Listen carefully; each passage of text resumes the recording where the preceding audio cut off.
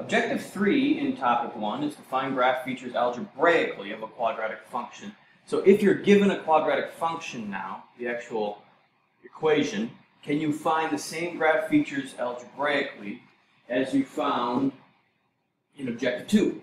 When you were given a picture of the graph, you went through and found the vertex all the way through the domain and range, x-symmetry, x-intercept, y-intercepts, and positive or negative. So all those graph features you found off of a picture. We're going to find the same graph features, but now we're going to be given a quadratic function, all right? And so it's the goal. The goal is still the same of objective 3. You're going to find all these pieces of information within this graph, or within this little chart. And I don't have domain and range in that chart, but that's still an objective as well. I just didn't put it in this one, or in that chart. But during your practice, you will find domain and range as well. And as you venture into this objective, you're going to be working through two sub-objectives, I guess. It's going to be standard form and vertex form. So if you're given a quadratic function, they can either come in standard form or vertex form. Now, both of these things, both of these formats should be reviewed for you. You should have seen them in Algebra 1. We have talked about standard form. We have not talked about vertex form. And so I'm going to introduce both of them to you in this video, and then I'm going to relate both of them to this graph up here and see how they relate to one another. Because again, the same function can be written in either form, and either form is good for different reasons, and we'll talk about those specific reasons as we get further into the module. But let's start with standard form. Y equals ax squared plus bx plus c. Hopefully that looks familiar to you. It should. We've been talking about that before. And then a, b, and c are all real numbers. And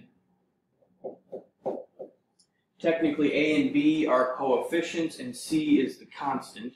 C is a constant number because it doesn't have a variable with it, and so it would never change. And moving over to vertex form, then this is, again, this is the first time I mentioned it in Algebra 2, but you should have seen this already. But y equals a times x minus h squared plus k. Now, if you notice, the a term is the same in both equations, but the vertex form has an h value and a k value. The h and k value are the vertex. That's why it's called vertex form. And that's actually very convenient because in standard form you have to do a little bit of math to find the vertex, but if you're given a function in vertex form, the vertex is already given to you, all right? And there's a couple pieces of information that are very important to know about the vertex, but I'm going to talk about those in a different video. And let me say too that this is a little confusing, but h, whatever number h is in the position of h up here, that is the x value of the vertex, and whatever number is in the k position is the y value. Alright, and at times there might not be an h or a k, and if they don't exist, then the x or the y value is going to be 0. Now let's look at, to finish this video, because again, the objective is, if given a standard form quadratic function, can you find all the pieces of graph features that I want? And if given a vertex form of a quadratic function, can you find the same features as well? Now this graph right here, in blue, has two equations. I'm going to write standard form and vertex form. And again, both of these formats are the same function, just written in different formats. The standard form of this equation is y equals negative x squared plus 4x minus 3. So if you notice, that is in my a, b, c format. The a in this case is negative 1, the b is 4, and the c is negative 3. So I can put that. A equals negative 1, b equals 4, and c equals negative 3. Alright, so that's important pieces of information to know, and you should be able to identify the a, b, and c if given a standard form quadratic function. Now the vertex form of this same quadratic function, the picture in blue up here, the parabola, is y equals negative, and again it's negative because it's opening downward. It's negative x minus 2 squared plus 1. Now if you notice, and we're going to talk a little bit more in depth in a different video of the vertex, but this vertex, the h value is 2, and the k value is 1. Alright? Now, some of you might be thinking in this moment, the h value looks to be negative 2 in the equation. But by default, in the vertex form, it's x minus h. And so, in this case, h isn't negative 2, it's just x minus a number, and the number happens to be 2.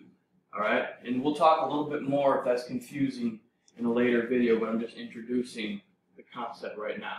Now, this is super convenient because then now we have the vertex. The x value of 2, the y value of 1. And if you look on the graph, the vertex is indeed 2, 1. So if you're ever given vertex form, you can immediately find the vertex and start drawing your graph. And that's why it's so convenient to have.